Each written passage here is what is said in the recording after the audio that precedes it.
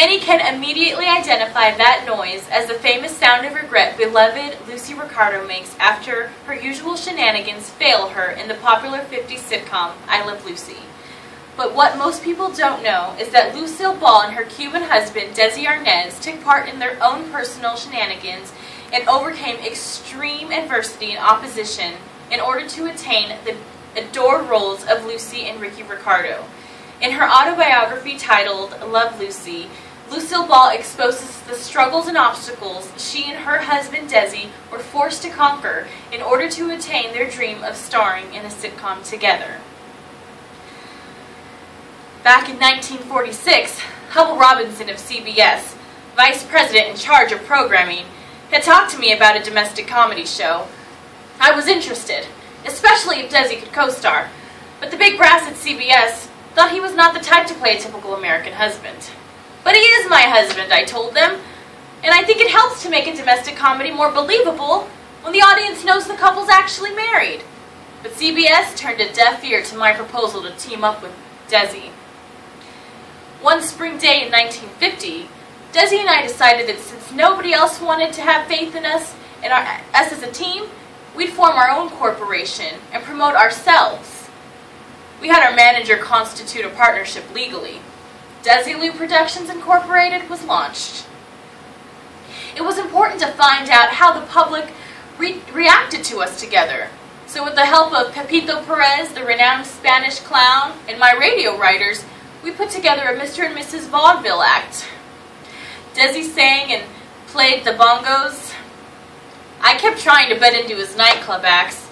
I also did a baggy pants routine with the cello loaded with a stool, a plunger, flowers, and props, and flipped and barked like a seal. That hour-long act was a real potpourri of all our talents, like one of our Desilu goulash parties at the ranch. During a miserably hot week in June 1950, we flew the troupe into Chicago. Desi and I spent the afternoon rehearsing and then went to dinner at the pump room, returning to our hotel room about midnight. As I climbed into bed, I noticed sleepily that some of the bureau drawers were half open with the contents spilling out. Why did Harriet leave everything in such a mess? I asked myself as I fell asleep. At 4 a.m., I woke up, sat bolt right up in bed and exclaimed, "Harriet would never do a thing like that." I switched on the lights and cried out, "Desi, we've been robbed!" All my jewelry was gone, including the 40-carat aquamarine engagement ring Desi had given me. Within a few minutes, our bedroom was swarming with police, checking and taking fingerprints. In the middle of all the excitement, I excused myself and upchucked in the bathroom. "Don't be upset, Lucy, darling," Desi comforted me. "I'll replace everything you lost." I was sad about my jewelry. None of it was ever recovered. But that wasn't the half of it. I had been suffering from a nervous tummy in the morning for several weeks. That morning, it occurred to me, I might be pregnant. This time, I decided that nothing was going to endanger my becoming a mother. I had canceled everything except my radio show and sat placidly at home, knitting and waiting. When I was going into my 4th month of pregnancy, CBS suddenly gave Desi the green light.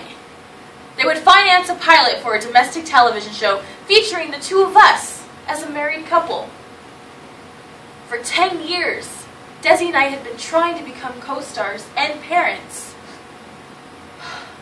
Now our dearest dreams were being realized much too fast.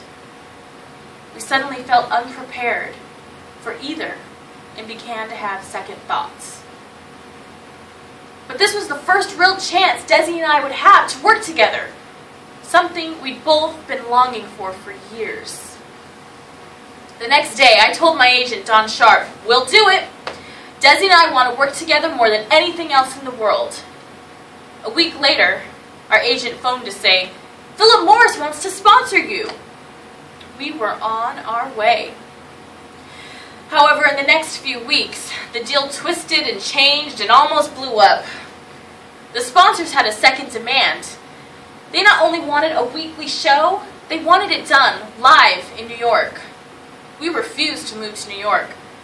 Desi suggested that we film the show live in front of an audience. The network people screamed. A film show costs twice as much as a live one. The sponsor couldn't put more money, and neither could CBS. So Desi made a canny offer. In return for $1,000 weekly salary cut for us, we were given complete ownership of the show.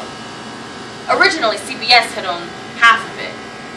But CBS also agreed to advance the enormous sums of money needed to start film production, with Desi as producer. When the deal was finally set, it was late March.